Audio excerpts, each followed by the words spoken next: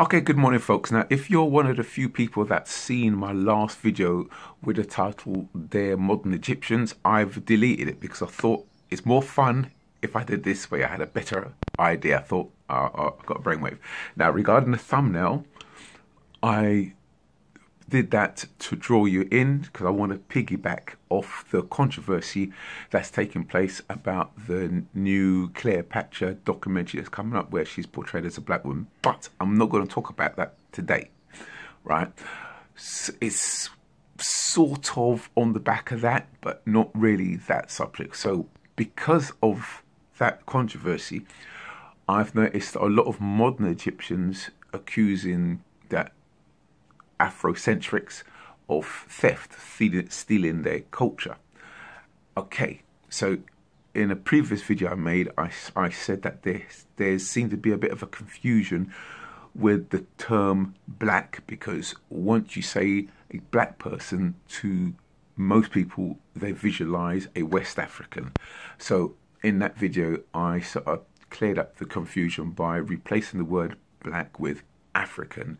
And but I tell you what, it's easier if you just watch that video, and everything will be explained with that. So I'm not going to go through the whole monologue about that. Anyway, but today, what I want to do, I want to have fun with the modern Egyptians, the so-called Afrocentrics, and myself. So this is what we're going to do. It's going to be the scenario is we're in court. We're in a court of law. I am part of the jury because I am not making no claims. I am a spectator here, right? The modern Egyptians are the prosecutors, and the Afrocentrics, they have a defense lawyer defending the Afrocentrics. Okay, so what's happened is a video came up in my feed, and so I'm curious to getting feedback from modern Egyptians on this video that came up in my feed. So this is where the court of law has come up. So the modern Egyptians are prosecuting the Afrocentrics for stealing a culture. So the defense lawyer of the Afrocentrics has presented a witness, and the witness is the artifacts that's shown in this video. So that's the defense of the Afrocentrics, is the artifacts in this video, claiming no, they're not stealing a culture. So therefore, once you watch that video, then I'm curious to hear what's the prosecutor's take on the artifacts that the defense has brought forward. So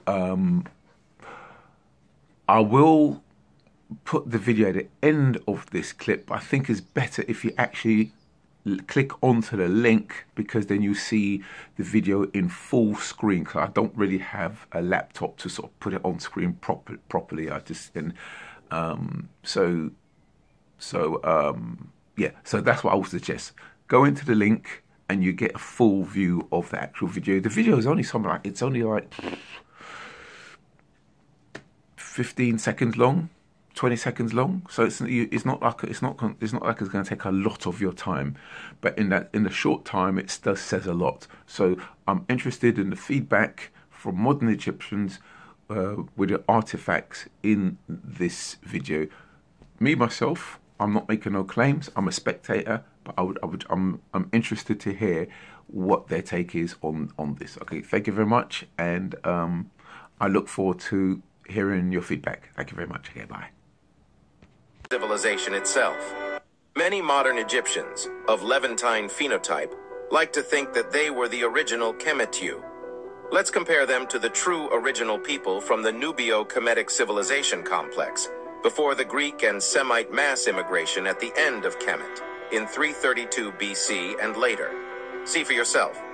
You will notice that many of these statues are rarely shown. In fact, even on Wikipedia, they rarely show the faces of the pharaohs, especially the ones with more pronounced Bantu features. Follow us and see how those who are said to be without history birth